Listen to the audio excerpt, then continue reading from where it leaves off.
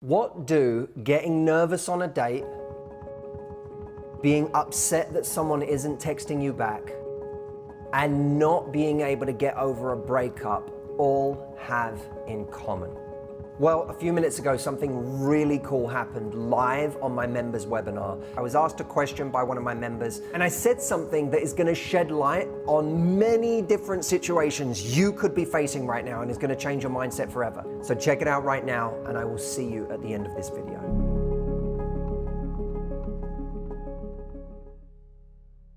So much of that is being invested in the fantasy of a person, their potential. And the reason that we go on a date with someone and we put them on a pedestal and we get so excited about them is because we've allowed the story to get ahead of where it really is. Human beings, we're very good at creating story. You know, we imagine where this will go based on their qualities, based on how great we are together. We imagine where it will go, where it could go. And that story starts playing out in our imagination.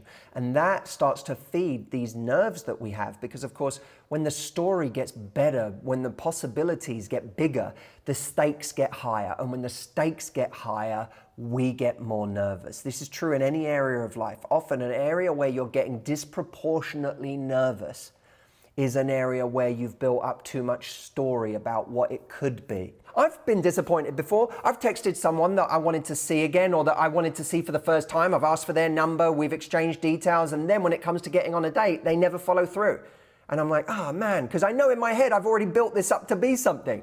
She was really pretty when I approached her in that coffee shop, and you know, there was a certain way about her, and she sort of looked like the love of my life. I think this is the person, right? You go into that mindset, and then when they don't call you back for a first date, when they don't go out on a date with you, you think you've lost something really special, right? But that's antithetical to the idea of having something special.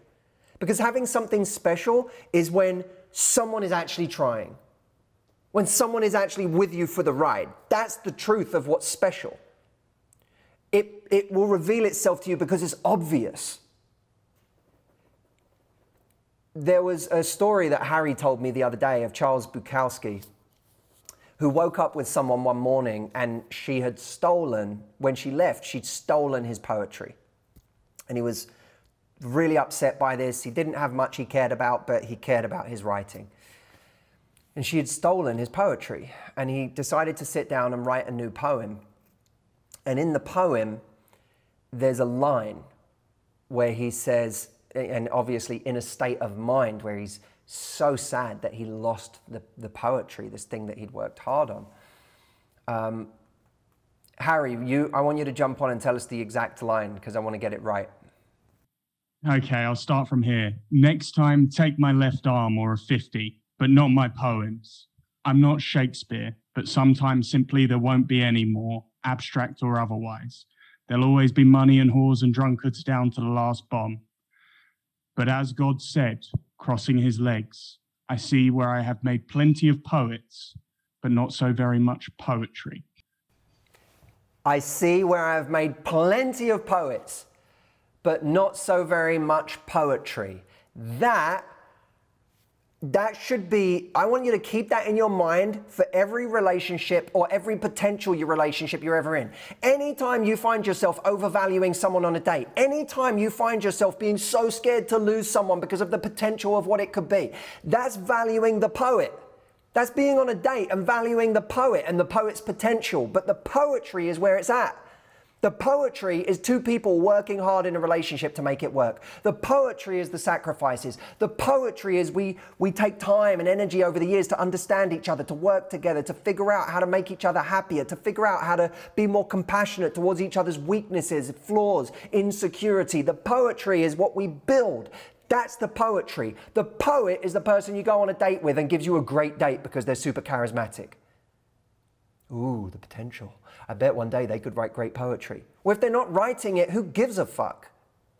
right? Poetry is what people actually invest into a relationship. That's when you sit and you do the hard part. Anyone can say, I've got a great poem in me. Anyone can say, one day I'm going to write a book. That's not where the value is. The value is in the book. The value is in the person that actually puts pen to paper. That's a real relationship, putting pen to paper. The poet, what's that? It's an idea.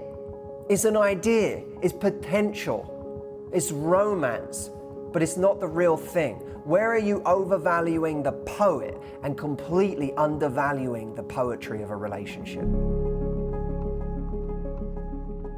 I really wanted to show you this because firstly, I believe that that concept is going to change your mindset for good. You'll never be able to unknow that idea of overvaluing the poet and undervaluing the poetry.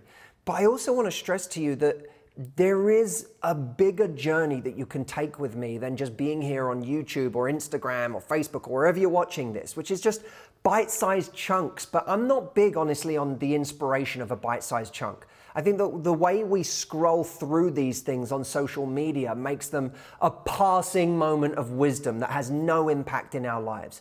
What I want to do is take you on a bigger journey where you become part of a club with me that is actually doing the work of building the right muscle every month. Whether it's in your love life, your confidence, your communication, the results that you're getting. I want to do something with you that actually engages you. That moment was me responding to a question from one of my community, bringing in my brother Harry to feed an idea that I just heard. Things happen in real time in a very dynamic way as part of these coaching calls. And I'll be blunt, if you're not on it, you are missing out right now. You're missing out on something very special. And not just something very special, but something that genuinely is changing the lives of my members. And I feel like I can be blunt about this because if you're not already a member, you can even just try it for 14 days. You don't have to sign up and make a commitment right now. You can trial it for 14 days, see what it's going to do for you, and then make a decision. But I cannot tell you the number of people who just try it, dip their toe in the water, and when they get there and they spend an hour with us in this dynamic way, realize I can't believe I've been missing this for the last however many years. So if you like what I do, if you engage with it on a social media level, but you want to be more intentional about actually getting the results that come from this knowledge, come with me to askmh.com and sign up for a free trial. Just try it. Other than that, as always, I will see you next week.